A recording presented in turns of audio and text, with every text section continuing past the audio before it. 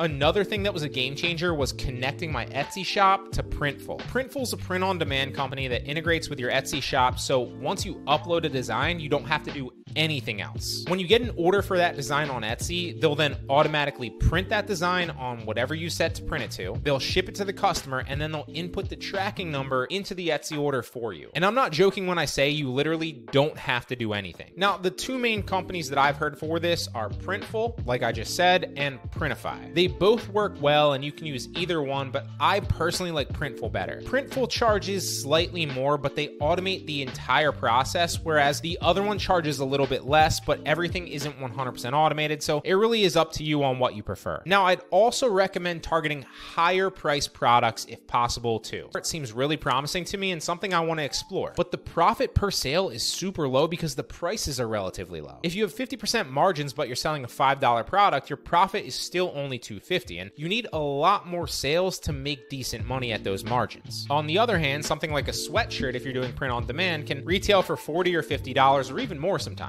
And if your margins are, say, only 30% because everything is handled from a company like Printful automatically, well, you're still making $15 per sale, and then it's much easier to stack profitable sales into decent money.